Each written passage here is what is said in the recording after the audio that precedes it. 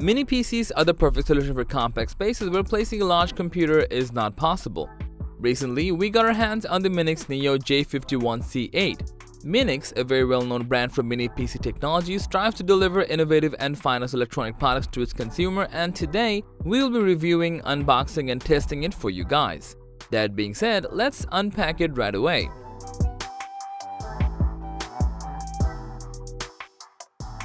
As we can see, the package itself is perfectly done and very well made as well.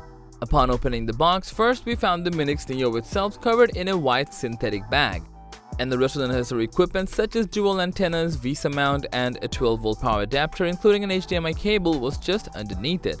They have also added additional rubbery adhesive feet which might come in handy later. As we unwrap the Neo J51-C8, we immediately notice its premium build quality with sleek metallic chassis, and it definitely feels nice to hold.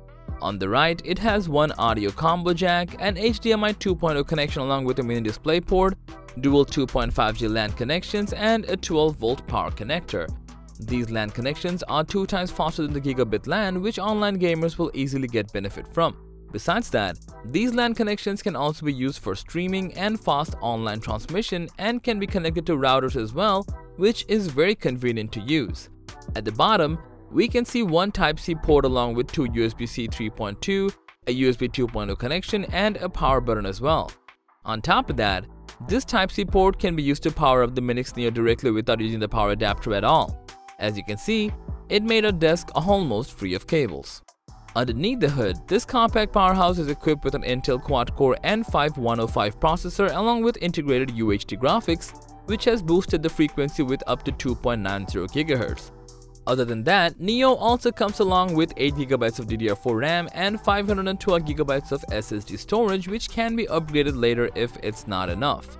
When it comes to seamless user experience, Neo J51-C8 Max showed surprisingly well performance. The pre-installed Windows 11 made it easier for the user as it does not require running any further setup. All we had to do is connect it to our monitor and plug in the mouse and keyboard. Then, we powered it up just by simply pressing the power button until we could see the LED glow on the side, and then it was all ready to use. It's capable of doing more or less a little bit of everything such as light editing or entertainment. Regardless of what we choose to do, it definitely matched our expectations as an ideal everyday computing device.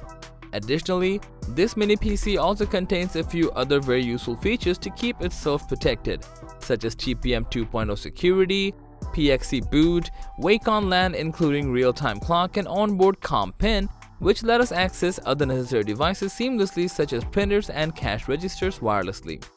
In the end, we were simply blown away by seeing its swift and high-speed performance compared to the price range it's coming from.